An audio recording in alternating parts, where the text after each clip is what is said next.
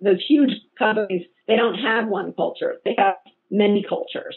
So where one pocket of the organization might adopt social very easily, the organization around it won't.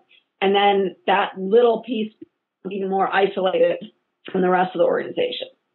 So that's the risk you have in a bigger organization where social collaboration is working as part of the organization, but not the whole organization.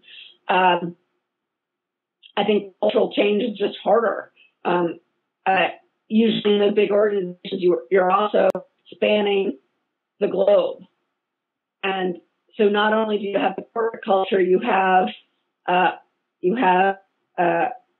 the culture of the many different locations and countries involved and different languages. And so you're just layering on